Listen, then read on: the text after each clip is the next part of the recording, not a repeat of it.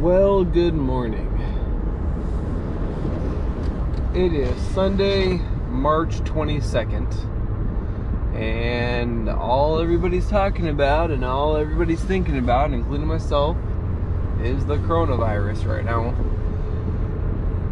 I hate even recording anything about it because it's just like, I'd say it's like such an it's a huge inconvenience. It's a huge change in everything. I mean, the whole world is just like shut down economically right now. It's just crazy. I mean, this all happened this week, but since I'm just now bothering to make a recording about it, like all restaurants and bars closed on Wednesday, so I mean that's pretty crazy. I mean, made sense. Wednesday was St. Patrick's Day, so since they knew everybody was going to be stupid and drunk and go out and socialize, they were like, well, we're going to protect everybody and close all the bars. So they did. So that really affected Katie's income. And then at Slumberland we have reduced hours now, reduced hours of operation. So weekdays we're open 10 to 7 instead of our normal 10 to 9. Saturdays we're 10 to 6 instead of our 10 to 8. And then today is a Sunday and we're open 11 to 5 instead of the normal 11 to 6. And just the flip of the coin, those are like the hours I've always wanted for working at Slumberland, because I mean, who wouldn't want those hours? Those are some great hours that allow you time to be home with family and everything. And that is the plus side of all of this, is I'm certainly being allowed, there's more opportunity to spend at home with Katie and Lily, family time. So I mean, that brings some joy, that brings some stress. Honestly, the selfish bones in my body just want to go camping and unplug for a few days right now, but instead my role as a stepdad is more important than ever, and I have to focus on who I love and not focus on myself. So I have to stay focused on helping Katie and Lily and being there for both of them. Beyond that, just the whole provider role has me stressed out right now. I mean, Katie's income took a big hit, and now my commission is potentially going to take a big hit. I don't know, it's been interesting. I thought it was straight up end of the world for our furniture store, and it would be if we close, it's game over. If we close, you can't make commission, can't say hello to any customers if we're closed, and unfortunately we're kind of close to that.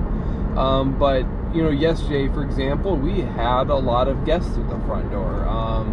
Not a lot, but I mean, compared to a snowy day in January with a Packer game on, I mean, we had way more customers than a Packer Day Sunday.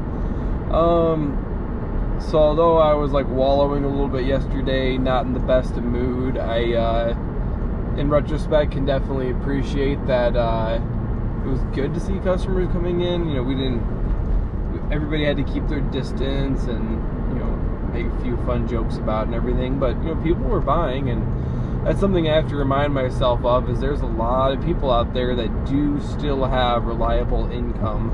I mean, don't get me wrong, the service industry more than anybody has been so dramatically affected by this. I mean, I just can't even imagine being in a bar restaurant environment where honestly it'd be hard to assume that you ever had anything to worry about. I mean, when times are bad, people drink. When times are good, people drink.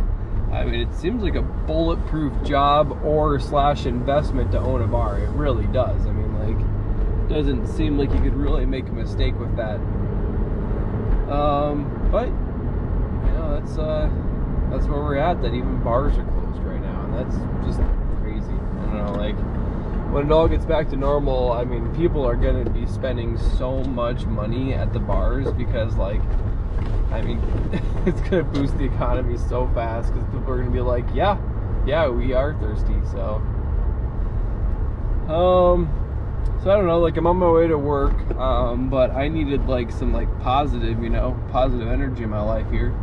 So I'm down at Olbrich where my boat launch is, and I have to say, I think we are good for boating. I don't see any ice on Monona. Huh. Here, let me get out and show you. I gotta get my boat out. The only way to make all this feel a little bit less heavy would be to enjoy some boating in the midst of all of it. Gotta get the selfie pole for this one. Never thought I'd be one using a selfie stick, but honestly, I kind of enjoy it. Alright, so now we're on top of the selfie stick, and I put it into super view, which is by far one of my favorite features of the GoPro. Let's turn off the Tacoma. Speaking of the Tacoma, like, if things don't get better fast, that's going to be the first sacrifice of this entire, you know, down economy situation. Is like, I can't afford to be spending those $600 on my pickup truck a month. So that'll probably be the first thing to go. I hate to say it, because you all know how much I love my truck. It's my baby. Big Blue, had her since October of 2016. 55,000 miles of just having fun with her, because she is a good truck. But yeah, check this out. So here we are at Olbrich. The docks are in. These are all fresh docks, by the way, which is awesome because they were in really rough shape last year. So yeah, these are fresh docks. Check these out. Nice. Great to see the added protection for the boats. And yeah, the ice is all gone. Yeah, I'm getting my boat out.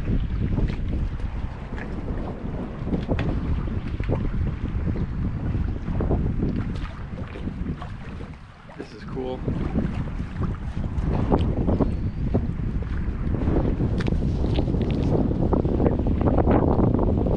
So I think they're saying 48 degrees and sunshine tomorrow.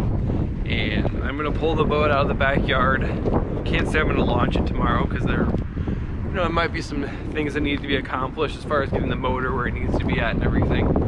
But I'm getting the boat out because there is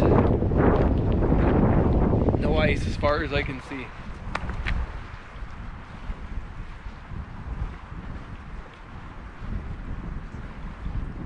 That's a great thing to see. All right. Well, back to work. Interesting. Kind of wonder what their plans are for all these. That looks like a big patio dock system. I wonder what their plans are for that. Maybe they're gonna put it along the shoreline, I don't know.